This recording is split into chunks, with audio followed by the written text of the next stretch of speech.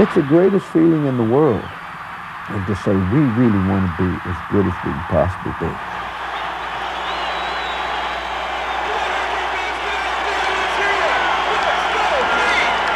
I think success can be defined in a variety of ways, but to me it's when you set a goal and you do your very best to reach that goal.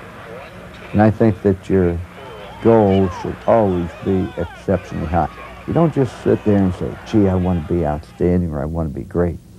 You build a great organization one day at a time, one success upon another success.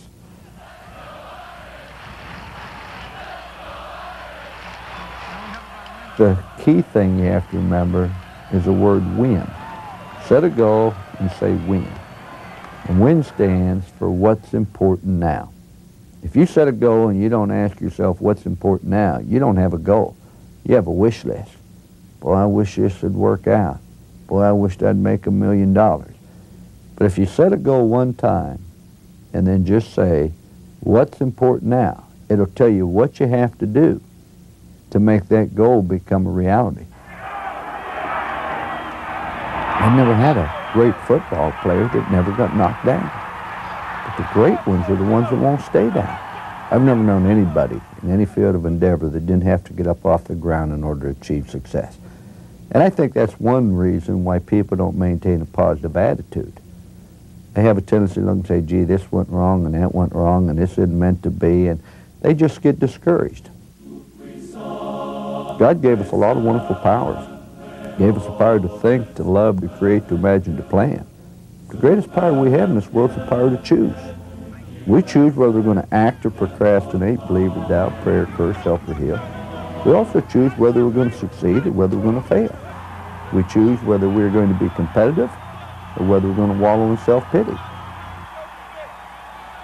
When I came to the University of Notre Dame, I told our football players that we would never be successful until they refused to accept mediocrity.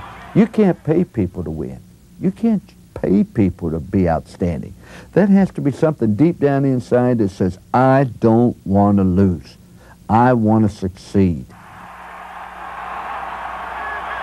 Self-image is motivation. If you can raise the self-image of people, you're going to raise their efficiency. You're going to raise their productivity. Self-image is just following 3 simple little rules. Rule number 1 is do what's right. Referred to as the do-right rule. You know the difference between right and wrong? Do what's right and avoid what's wrong. I think it's right to be on time. It's right to be honest. If you do what's right, you're going to like yourself deep down inside.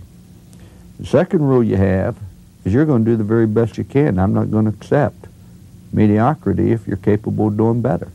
I think when you put your head on your pillow late at night, worn out and tired and exhausted, if you've gone the extra mile, if you have made every available effort or resource within your body to achieve excellence, you're going to like yourself, and you're going to know it's just a matter of time until you achieve success. The third rule we have is so simple, and that's just treat other people as you'd like to be treated. It's referred to as a golden rule. If you have a group of people caring about one another, you're going to have tremendous morale. Now, I believe that self-confidence just comes from doing those 3 things. Those are the only 3 rules we have on our football team.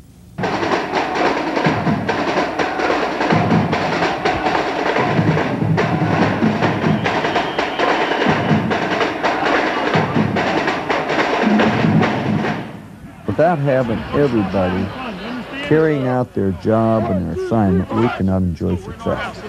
You can't have 10 people be outstanding on one play and have one individual foul up and expect to win in the long run. Business is no different. If everybody in an organization is totally committed to excellence and refuses to accept mediocrity and understand that their job is exceptionally important, you have a chance. But you can't do it without everybody in the entire organization understand that they're an important piece to the puzzle.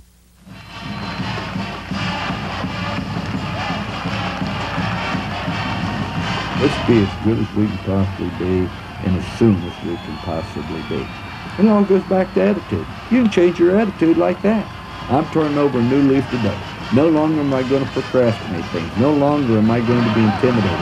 And no longer am I going to flinch. I don't know of anything that's more important to a group of football players than to go into a football game believing you're going to win, and despite all the adversity, don't ever let the opposition think that you aren't in complete control and that you are going to win in the long run. When you have two great football teams, you got two teams with great confidence. But somewhere along that line, during the course of the football game, somebody is going to flinch. Somebody is going to blink. Somebody's going to let the thought that they might not be successful enter their mind, and when it enters their mind, it shows in your eyes. But if you don't believe that you're going to lose, then I'm going to tell you right now, that will show in everything you do.